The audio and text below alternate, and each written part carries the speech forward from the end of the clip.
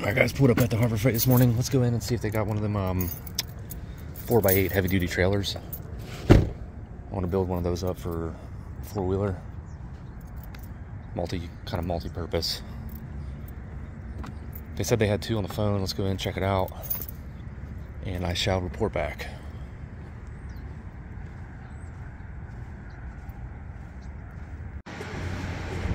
Alright, so I got the trailer. They loaded it up for me, super easy. They did have two left, even though the website said they had none, so it's cool. Got me a little swing away trailer jack. And it comes with an MCO, which is cool. So you don't have to go get it weighed to get it titled. I can just take the MCO up to the B&V and get plates for it.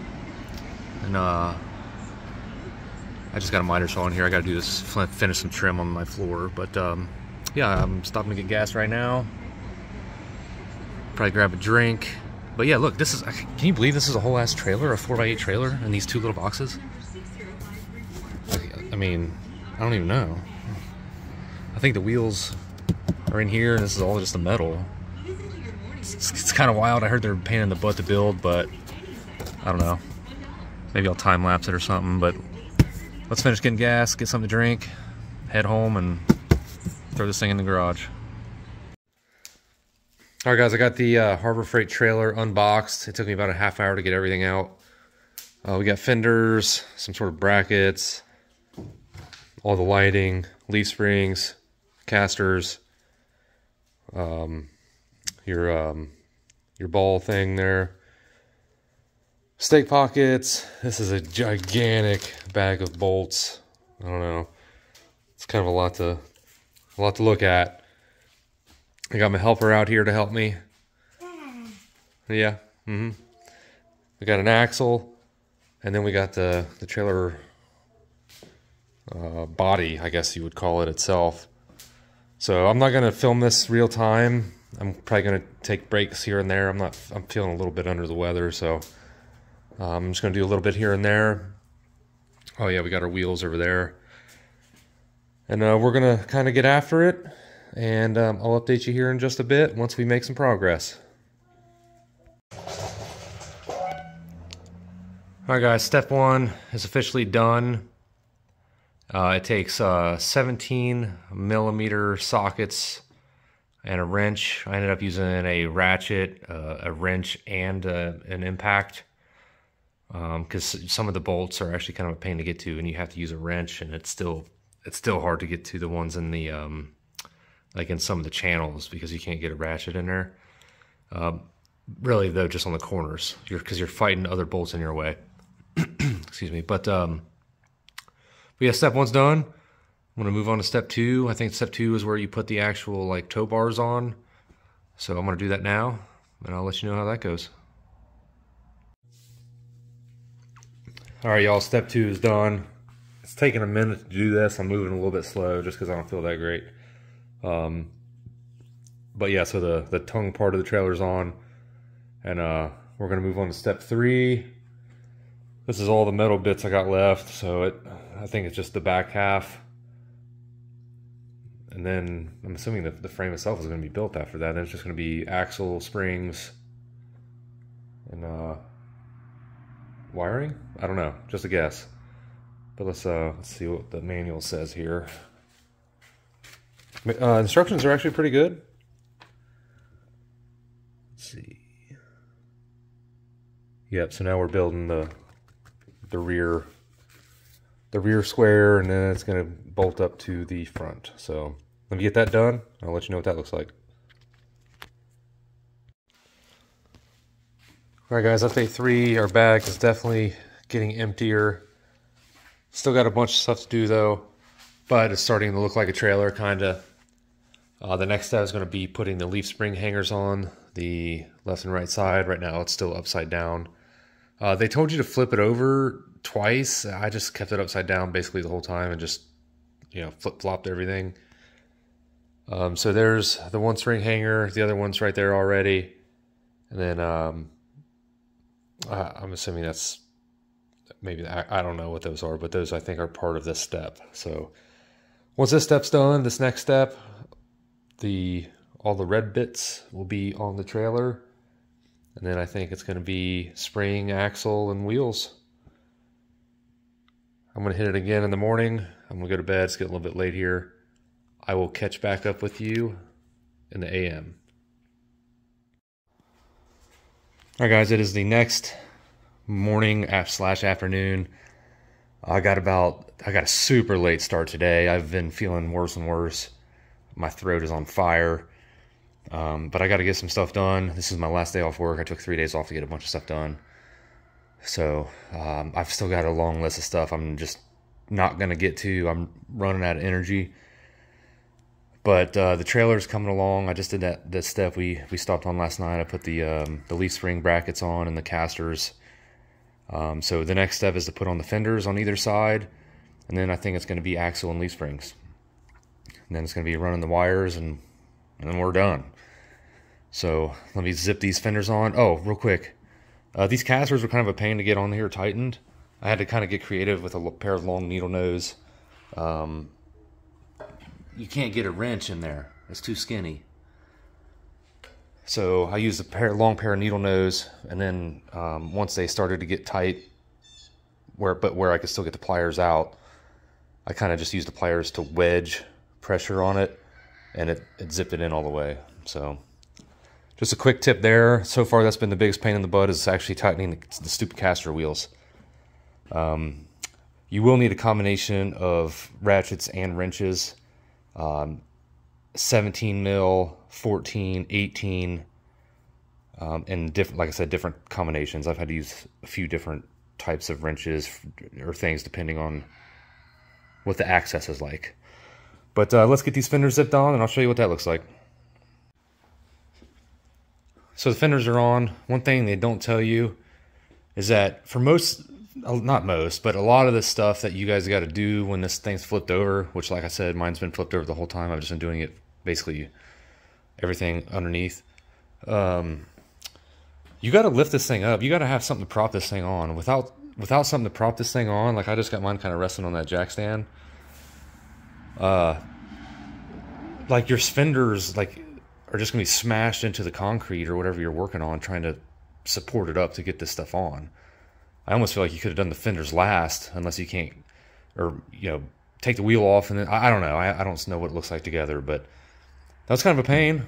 So just keep in mind, I guess the way that I'm doing it required everything. You have to prop the trailer up to get it in the air, so the fenders aren't just smashed onto the concrete. On to the next step, which looks like it is axle time and leaf spring time. So let's oh, this says bearing packing. I did already look that the bearings are already packed. There's a bunch of new grease in there, so I don't have to worry about that. But yeah, here we go. Let's do this axle and leaf springs. Got that axle zipped on there. That was super butter. There's little like notches that it sits into. The only thing that sucks is just tightening all 4 bolts on either side. I couldn't get my impact in there, so I had to just use a ratcheting wrench, but just another 17 mil. So I just took a quick look at the tires. That's the next step, is to put on the hub onto the axle. So I may be wrong. Our bearings in there chilling. It is greased, but I don't know. I almost feel like I should probably go buy. I don't have any grease, so I think I might have to run up and get some grease and just pack these myself. I don't know. I'm still undecided. There is a grease port right there. Maybe I can shoot some in there and just check how the bearing looks. But first step is to take the hub off the wheel, just the 19 mil lug nuts on that, so you'll need a 19. And then I'm going to pop this dust cover off and see what we got in there. Okay, popped it off, and what we got in there is a loose bearing. I'm gonna get gross, but probably should have a glove on. Nah, that's good. That's packed. All the grease is through each of the things. So I'm gonna call that good. I'm gonna clean my hand up here and get this show on the road. So I got the hub on. Everything's good. Super greased in there now. Got my castle nut on. Cotter pin, don't forget that. This is a 32 millimeter castle nut. So make sure you have a 32 millimeter socket, or I guess, you know, a big ass adjustable wrench would probably work. Hey, look at this thing. It's like a water beetle or something. What the? Sorry, bro. We're gonna have to dispatch you. But yeah, so that's it. I'm gonna put the wheel on now, do the other side, and then it's gonna be time to flip this bad boy over. Haven't quite figured out how I'm gonna do that yet, but let's get it. All right, wheels and tires are on, bolted up, good to go. I've not torqued them yet. I'm gonna do that once it's on the ground. So now the next step is to flip it over. Attach the 2-inch ball coupler on the front and the safety chain, I think, and then mount the lights and run the wiring, and then that's it. So this is a long process, though, I'm not gonna lie. Doing it by myself, I've probably already got, I don't know, 3 hours into it of solid work, and I still got to do, like I said, the wiring and stuff. So it's probably at least a 4-hour job for one person, like minimum. And I have, you know, the fastest tools that I could fit in places to use and everything. So, you know, plan on at least half a day, I would say. If you don't have any good place to work or the proper tools, it could probably even take you longer. But yeah, so let me try to get some help to flip this thing over and mount up the coupler and run the wiring. Let's do it. So I'm putting the lights on. I'm just mounting them all up now, you know, no big deal. But I wanted to make a quick note and give you guys a piece of advice on these little side marker lights that go up here on the front. So you pop the lens covers off, which isn't necessarily required, but they tell you to do it. But I'm glad I did, because they had these things running through that little hole right here, okay, where my finger's blocking it. And with the wires running there, they're getting like ultra pinched trying to mount this thing. Like, I feel like that at some point would cause a short for sure. So I just drilled a little hole right in the center, and now it matches up with the hole, and it's gonna look like this. So you just shove these things in there like that, and then boom, there's no undue stress. So give that a try. I'm gonna keep plugging away, but I did want to bring that to your attention, so give that a try. Got it all together, thing on. I went ahead and put on my swing weight trailer jack. That is not included, just so you guys know that I bought that separate from Harbor Freight when I bought this. I just wanted something to support it on, and I can roll it around super easy by myself, no problem. But yeah, it seems pretty solid. I'm doing the wiring now. I'm actually gonna detour from this project just for a little bit. I can do this at night in the garage. I got some stuff I gotta do out in the daylight, but I got it kind of running down, separating. Now, disclaimer for me, my purposes, your wiring probably isn't gonna be like mine. I'm gonna zip tie it and make it all nice and clean as I'm doing it, but I am not going to fold this trailer. It folds, I don't care. I've got plenty of space to put it, you know, I'm lucky in that aspect. So I have no desire to fold this. I'm not leaving extra wire where it hinges and trying to measure how much to leave, blah, blah, blah, blah. I'm just gonna run wire how I'd run a normal non-folding trailer. And it's gonna be different if you're going to fold yours. Just keep that in mind. So I'm gonna play around with how I'm gonna run it. And once it's all done, we'll just probably back the truck up, make sure all the lights work. I'll show you what that looks like. But for now, guys, we're done. Like I said, it's about a 4-hour process by yourself. If you had 2 sets of tools and a helper, I think it would. Somebody could build the front while someone's building the back. Each person take a wheel. It could be way faster. But for me, first time doing it, I bet you I could cut off at least an hour, if not more, if I had to do another one. But so far, it seems pretty solid. And I tell you, this sucker's got some ground clearance. It really does. It sits up really high, which is cool. The reason I bought it is to haul small things without getting the massive trailer out. This is going to be super light. The trailer's like under 300 pounds. Even with a piece of wood on it. I'm going to just put a piece of plywood on it probably. But I got it for this. The Kemimoto C-Force. If I want to go riding by myself, I can just put it up on here and not have to take the giant trailer. So that's it. I'll probably show you when I get the lights working, but it's a simple, you connect the colors basically. It's not really hard to do. It's just, I want to do it right, and I want to be particular with how I end up running this stuff. But yeah, that's it guys. So far so good. It seems like a pretty good little build. Most of the welds and stuff look good. The one thing though that I noticed, I went back and checked everything. I've got all these extras. I've got 4 of these and then 1 random nut of a bigger size. But I ended up using all this stuff in one fashion or another, so you are going to need some tools. But yeah, I'll finish this up later. For now, I'm going to move on to some other stuff, and we'll see you then.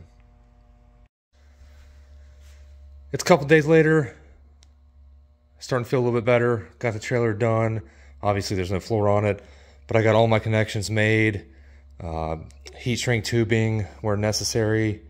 I got them tucked. I did leave a little bit of sloppy right up there in order to let the trailer tilt. So if I want to load it as a tilted trailer, I can do so. Otherwise, that would be tucked in there super nice. I don't love it, but I tested it already. It works pretty good. But yeah, so that's it. This is going to be the last video, or the last part of this series. Like I said, wiring is done, tested, all lights work, everything is good to go. Wheels and tires torqued down to 90 foot-pounds. And that's it. It is ready to tow, other than there's obviously no floor. That is to come very soon. I'm probably just going to throw a sheet of plywood on there and see how it goes. I got two old pieces of plywood out in the other garage, so that's why I'm going to do it, because it's basically free, and kind of figure out exactly how I want to mount it and things like that. Make sure the quad actually fits on it properly and it tows okay. Then if I want to, I'll go get a nice piece of wood, or I mean, sure, you could do a piece of diamond plate. You could do anything you want, really. I think with diamond plate or something kind of small, you're going to have a lot of give in these 4 sections here, though, because there's no like vertical support beams. So that could be something that I add. I don't know, you could probably fit some, like, figure out what the measurement is and maybe even put some wood studs and zip them in these little holes. You could do that, I guess, to get a little support. You can't do it on all of them, though, because the channels don't line up on any of them except for the 2 middle ones. I don't know. It's something I'm going to think about. I might look at some other videos and stuff and see what other people are doing. I went into this completely blind. I did not watch anything prior to this. So this was kind of like real life stuff. About 4 hours total. And I feel like you can't really beat it for the money this costs. But that's it, guys. Thank you for watching. Next time you see this thing, it'll probably have a quad on it, or at least a floor, and I'll let you know what I decided to do there. Please hit subscribe, stay tuned, and we'll see you next time. Take it easy.